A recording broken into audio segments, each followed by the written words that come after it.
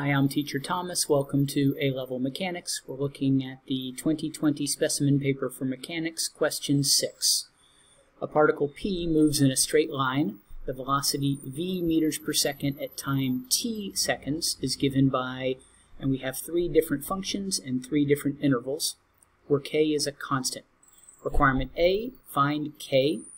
Requirement B, sketch the velocity time graph for 0 is less than or equal to 20. Requirement B, sketch the velocity time graph for 0 is less than or equal to t is less than or equal to 20. Requirement C, find the set of values of t for which the acceleration of p is positive.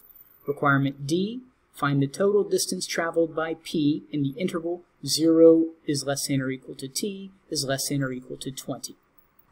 We'll work through these calculations on separate boards. Let's start with A.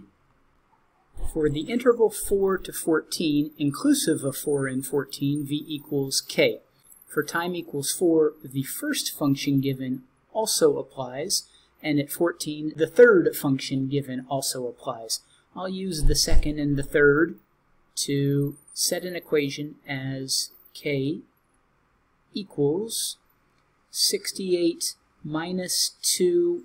I'll replace the t with the time at which the second and third function are equal, 14.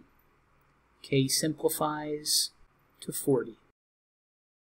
B, sketch the velocity time graph for 0 is less than or equal to t is less than or equal to 20.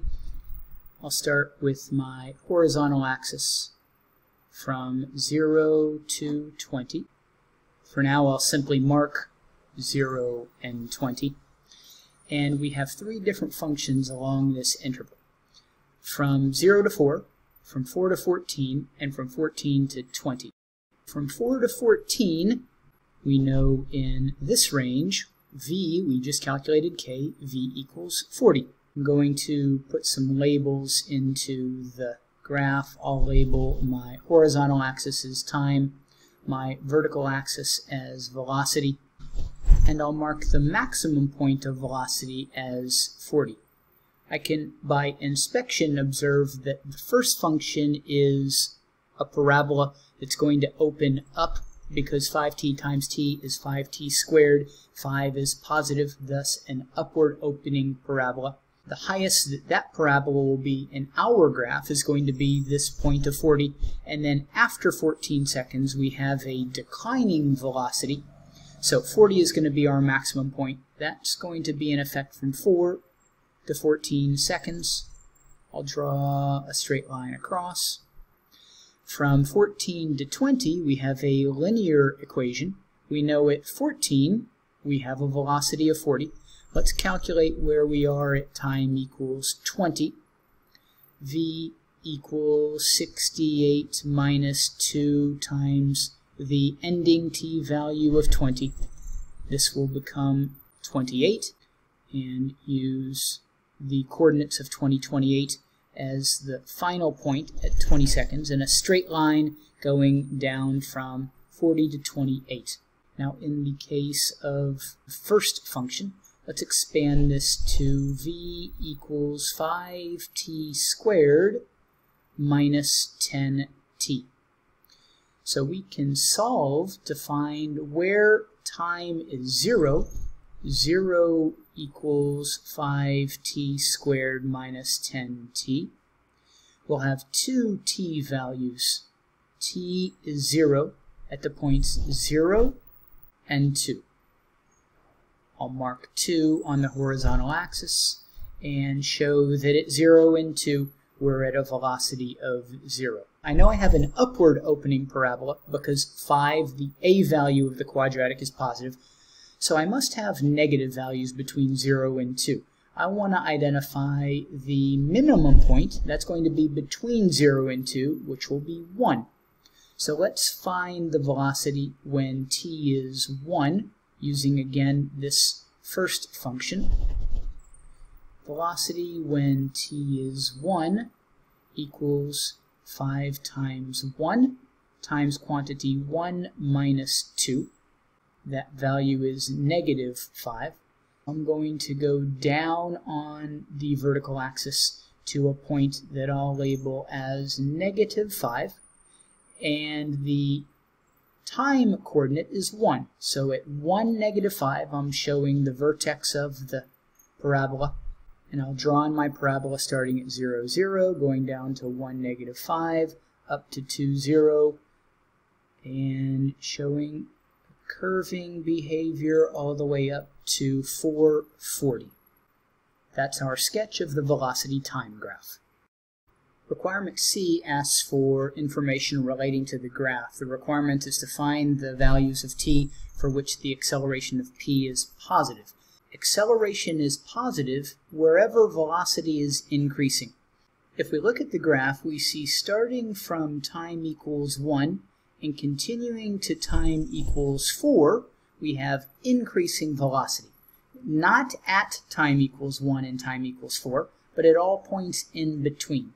That's the range for which velocity is increasing, and that's the range for which acceleration is positive. And the answer for C is 1 is less than t is less than 4. For D, total distance, we want to find the area under the curve in the velocity time graph. As this is distance as opposed to displacement, we need to treat all areas as positive. So if we look at a sketch of our graph, we have our parabola, then a straight line, then a downward sloping diagonal line. We're looking for the area that is below the horizontal axis plus the area that is above the horizontal axis. Recall that the point at which the parabola goes from below the horizontal axis to above the horizontal axis is 2. The point at which we go from parabola to horizontal line is 4. The point at which we go from horizontal line to diagonal line is 14. And our final point is 20. We'll calculate 4 areas. A, using integration of the parabola from 0 to 2. B, integration of the parabola from 2 to 4. C, the rectangle from 4 to 14.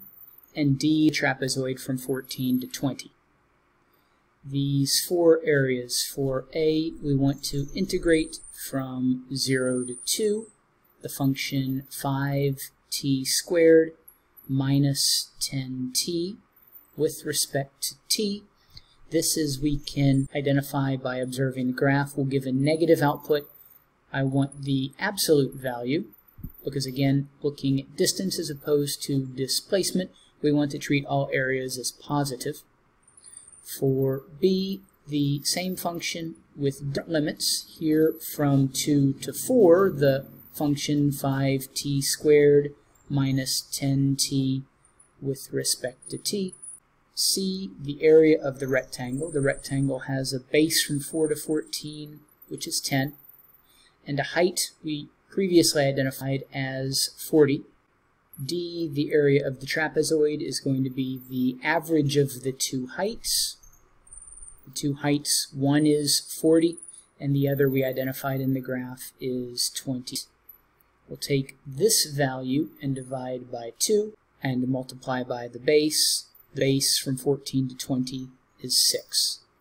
When you complete and sum the calculations, you arrive at the value 644, which in this case, while we're calculating area, this isn't units squared. We interpret the area as a distance, 644 meters. This completes the requirements for question 6.